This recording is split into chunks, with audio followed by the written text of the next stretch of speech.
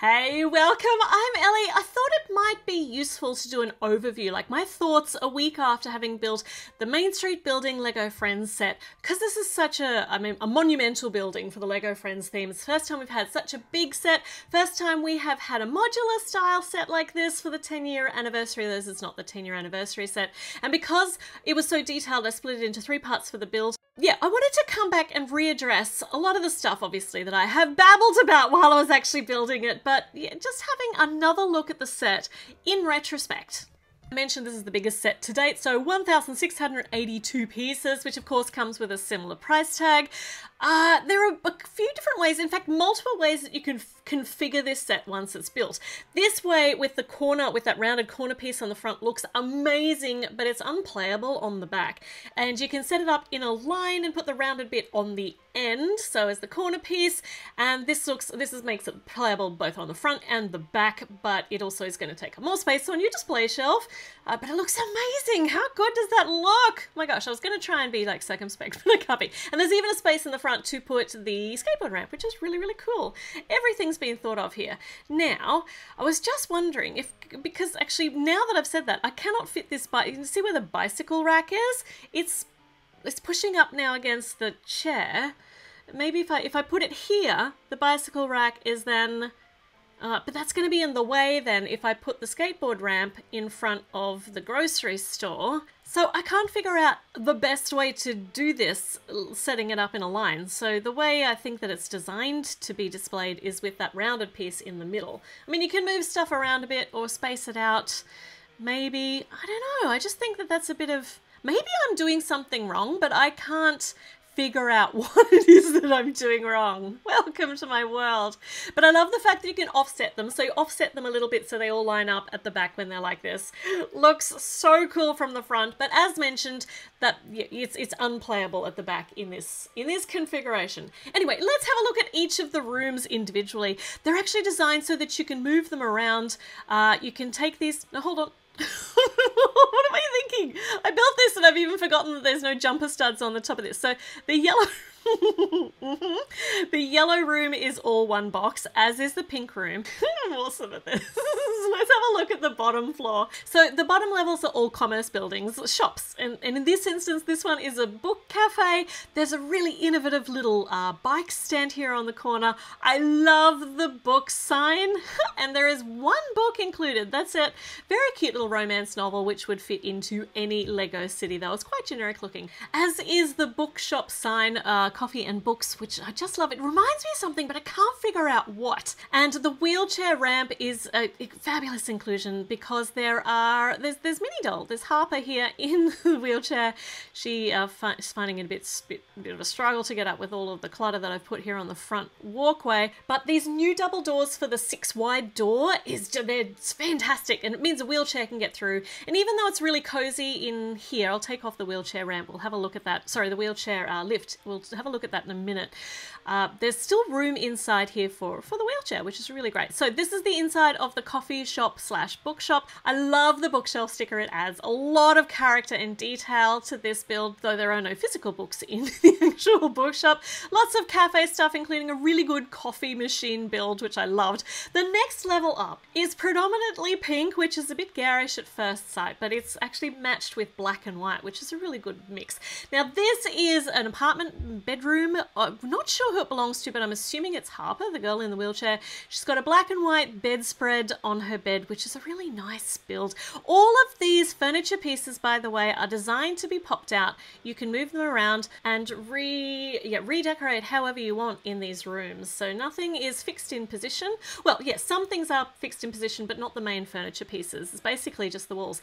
Very, very nice little balcony out here. Just enough room for a mini doll to stand there. I love the offset big window too in blue, and I mean the colors are all insane, but for some reason somehow they work together. Next level up is also, it's kind of a match to the one downstairs with the balcony on the alternate side of the wall. The balcony is perfect to have the little orange kitten hanging out. This orange kitten is turning up in a lot of sets at the moment. There are trans pink and trans orange pieces adding pops to the walls, but predominantly it is yellow up here, but you can actually swap these floors over just by taking the foliage off the top. So as I discovered when I was trying to pull all this apart, they don't have detachable roofs, but you can just move them around as boxes.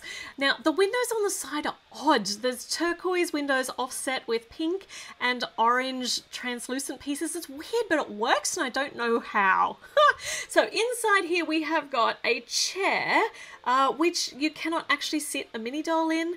I tried that while I was building it, couldn't do it, can't figure out why. All of these pieces of the furniture are detachable. So this is a room or an office space for a graphic artist, and it's actually designed to be able to fit Harper in here in the wheelchair. That's the story that goes with this room, but of course with the stories are pretty open-ended. You can make this be whatever you want. Now this is the lift for the wheelchair. There's no stairs, there's no elevator in this build.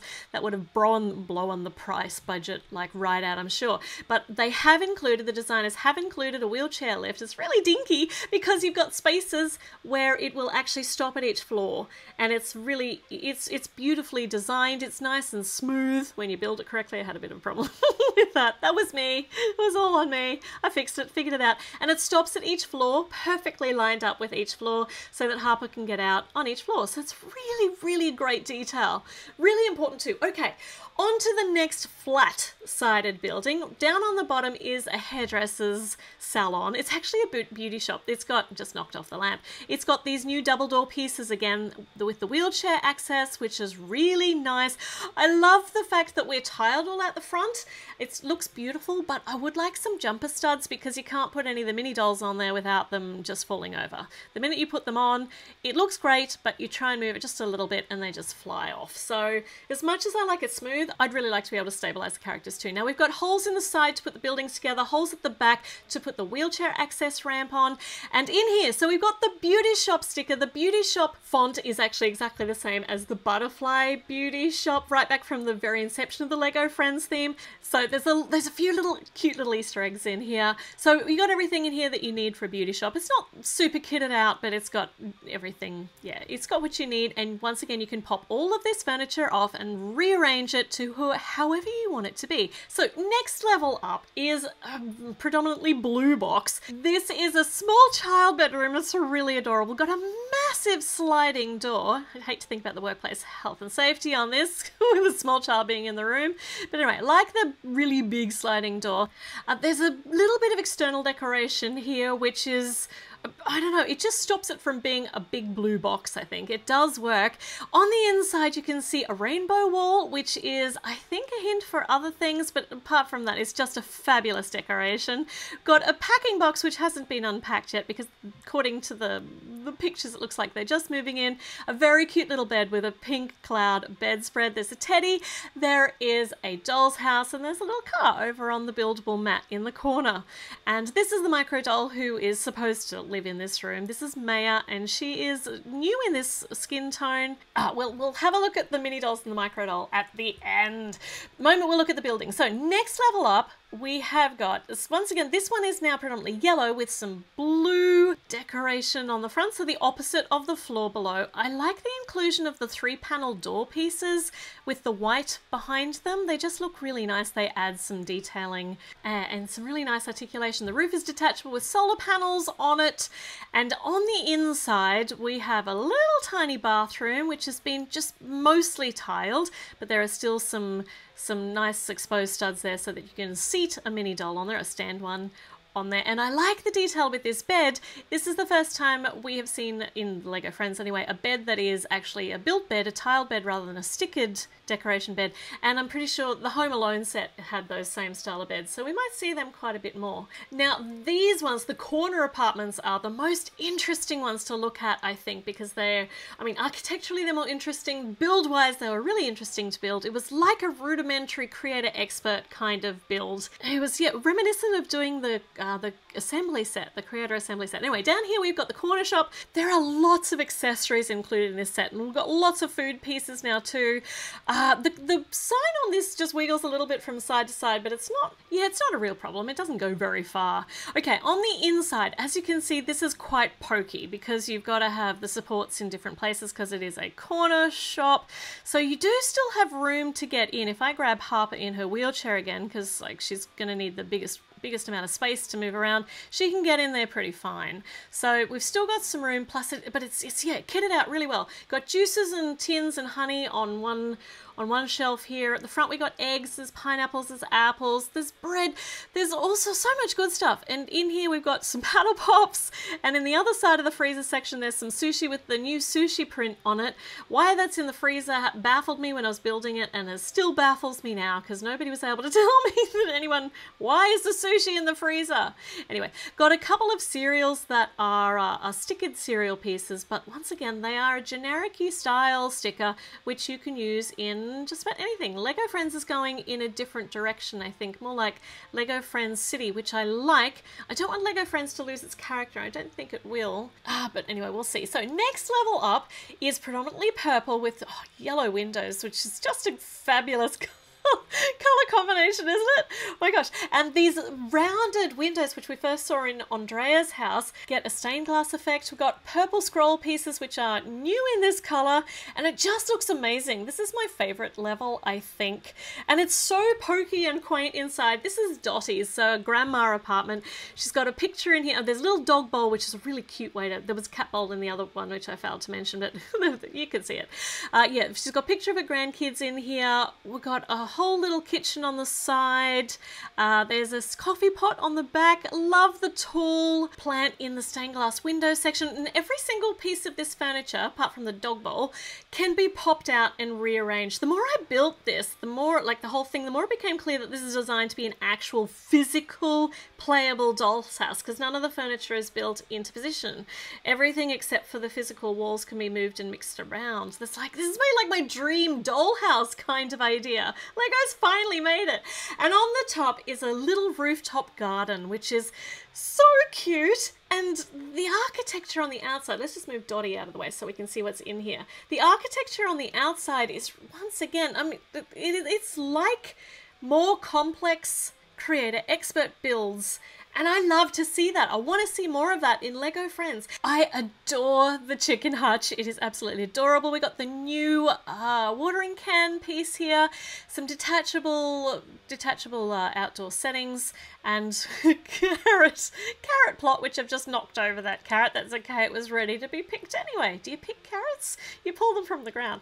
Anywho, the whole corner section is amazing, and just trying to figure out how to configure this is gonna take me a long time to decide how I want it all set up. But anyway, it also comes with a moving truck. I love the fact that on the side you've got some skates, roller skates as the door handles. Worked into the build there. There's room inside for one mini doll, which is fine. It doesn't need to have two. I really like the fact that this is quite small and self-contained.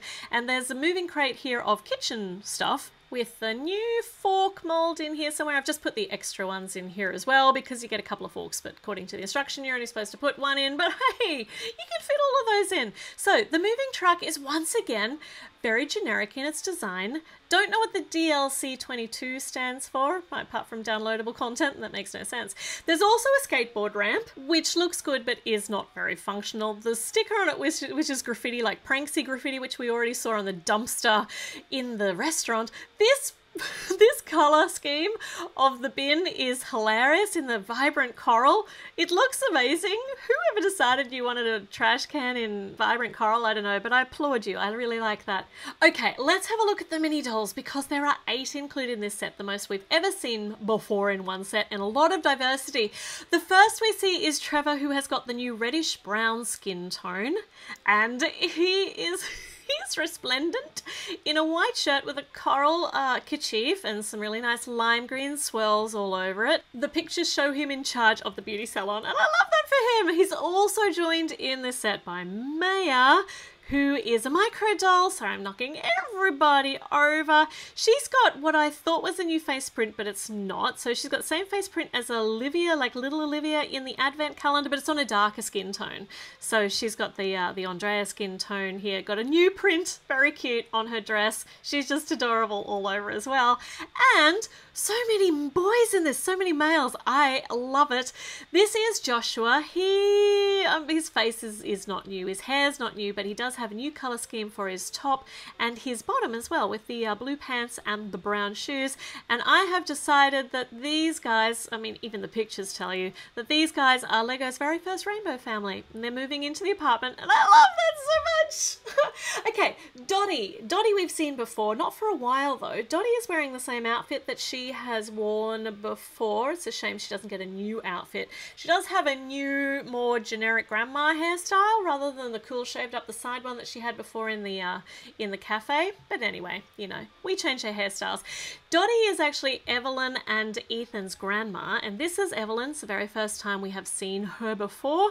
She's got a nice, very funky blue haircut, new face print, and a new everything actually. And she's the one who is supposed to be riding on the skateboard ramp that you can't actually ride on. You can just sit a skateboard in the middle of it. Anyway, new characters abound. It's fantastic, including a brand new Scotty dog.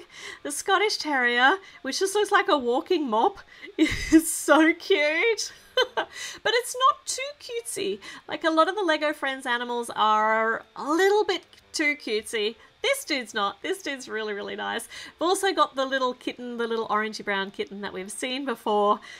And there's a third animal. What's the third animal? Oh, that's the chicken. Okay, so we don't need to worry about the chicken because we've already seen the chicken. Let's put these two animals over here. What are we up to? We've got 5. We've got Savannah. We've seen Savannah before in quite a few sets last year. She is visually impaired, and she's wearing exactly the same outfit, but her hairpiece is brand new, and this was very, very exciting to me to see some hat with hair hats, and these are all hard. So often the Lego Friends get rubbery hair molds. I haven't seen any so far this season. So all of the new hair pieces are designed to fit on minifigures as well too, I think. Her dog Goldie's included in this set. We've already seen her dog before. Doesn't hurt though, it's lovely to see him again. Her again? I don't know whether Goldie's a boy or a girl. Anyway, let's move them over. Have a look at the next mini doll, who is Harper, who I've used as our demonstration mini doll quite a bit here. She's wearing a brand new top, a brand new pants piece as well. The color scheme for all of this is new. I really like her top with the stripes, and it's kind of off the shoulder. Pink hat with a reddy brown hair combo. Very nice recolor of this hairpiece. And of course, she needs her wheelchair, so we put her back in there. Last up, we have got Stephanie, who is the only one of the Lego Friends girls actually included in this set, which is interesting. She's wearing her new default outfit, so we're going to see this outfit quite a bit, I think, in the future. But the most exciting part is this new hat-hair combo, which is a beanie with more wavy hair, so her hair looks a lot more like it does in the actual series, rather than the very straight hair she's had since the beginning of time. So this set is wonderfully big. It's not big enough yet, in my estimation. Lego Friends still deserves more, but it is full of character, it's full of colour, it's full of life, it's full of heart, it's full of stories waiting to be told. Lego hasn't told you the stories, they haven't dictated what's happening here. That's up to us, so it's really exciting. I actually want to separate this a bit and make little laneways in between and have interesting things happening in the laneways. I've got a lot of plans for the future of this set. But I also wanted to mention, a lot of people have a problem with the high price point for this, especially in comparison with other Lego sets, especially the Creator Expert sets.